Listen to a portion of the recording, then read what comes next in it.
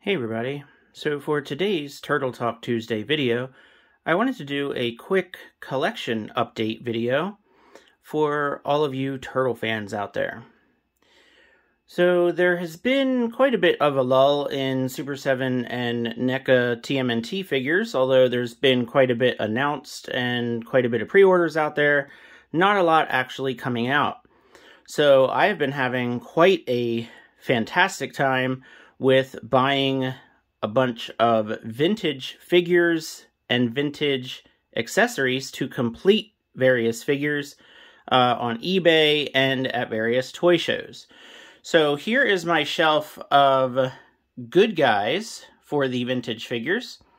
I recently completed the Monty Moose figure.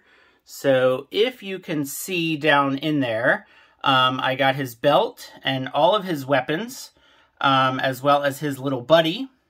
I got all of those on eBay for a pretty good price. I mean, they are a pretty pricey set of accessories, but I already had the figure and the handcuffs, and that's all I had, and I've had that for quite a while.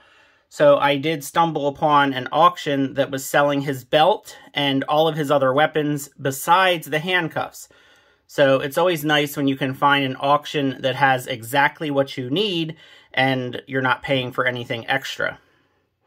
Then the Dr. L figure is a recent addition. And then I found another auction that was selling just his mask. So I got the Dr. L figure with his shield, and then probably a couple weeks later, I got the mask in a different eBay auction with some other accessories. Another figure that I recently completed is the Hothead figure. I've had this figure with everything except his sword, and I did actually manage to get his sword on eBay for a really good price. I think I got the sword for maybe around $10 or so, which is pretty sweet. The Rock and Roll Mondo Gecko is a new addition as well. So he was in a pretty big lot of accessories that I got, all kinds of stuff. I think I probably spent around $100 total on this lot.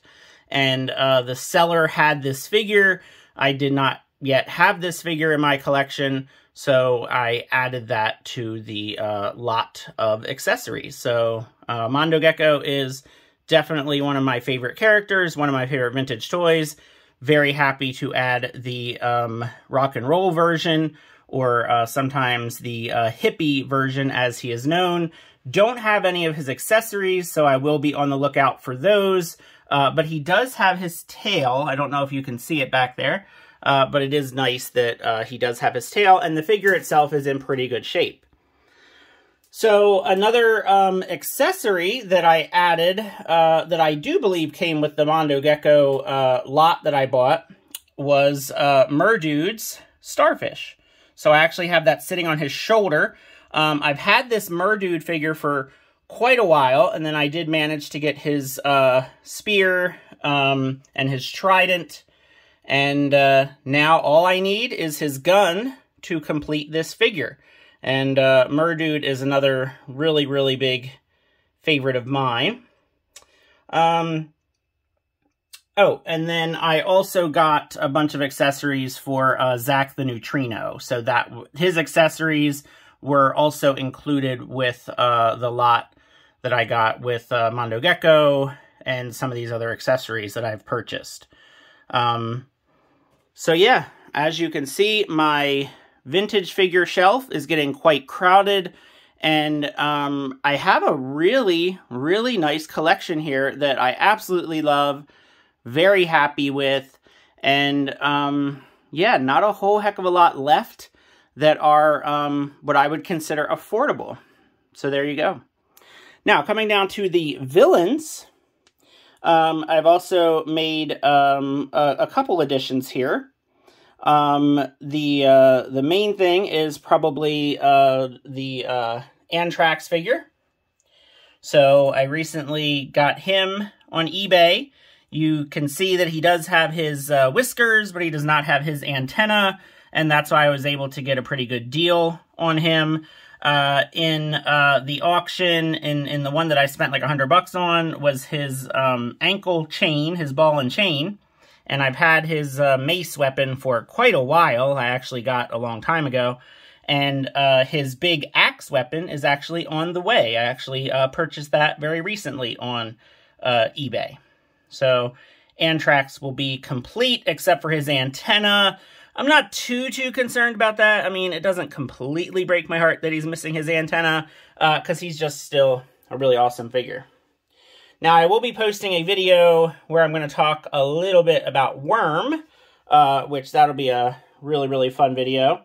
And then I'm still on the lookout for, believe it or not, Chrome Dome's little tiny red sword. I have everything else, but still on the lookout for that. And I think that's about it for the villains. I haven't really had a lot of additions to the villains besides Antrax. And of course, there's still some accessories I'm looking for, and some villains that are probably beyond my price range. Now, here is my shelf of Raphael figures. The Raphael Troll figure is pretty new. So I got that on eBay a little bit ago. And there's a couple other new Raphael figures that I'm going to do a different video of for a very specific reason. So, you know, keep watch for that video. This little knife, little dagger, completes this figure for me. So that was another recent addition that I'm very happy that I was able to get for a decent price. And yeah, as you can see, got a mixture of vintage and 2012, 2003 Raphael figures, as well as these are the, you know, re-release figures that are much newer. But yeah, love my Raphael figures for sure.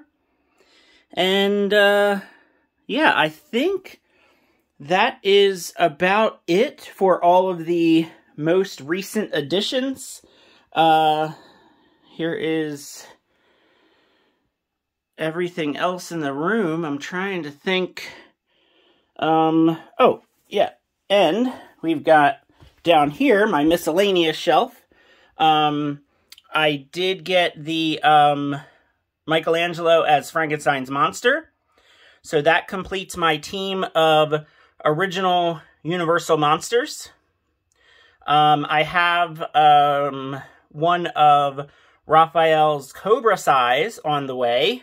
That's coming along with Antrax's axe. So I am going to be on the lookout for these accessories for these four guys, but they are pricey accessories, so I'll probably be pretty picky about those. I don't want to spend a whole heck of a lot of money on those. And then the Dream Beaver is also a new addition. I think that was like $3 or $4 at a little toy shop. Threw that guy in there just for the heck of it. And yeah, I think that'll about do it. And I did, you know, gotten a couple NECA figures. But yeah, nothing too crazy going on right now in the turtle room. We're on a little bit of a break. And yeah, so let me know what you think here of the turtle lair. Love this setup, love this room. Can't wait to add more to it, especially some more vintage figures. And yeah, thanks for watching. Feel free to like and subscribe. Check out my other turtle-related content, and have a great day. Happy Turtle Tuesday.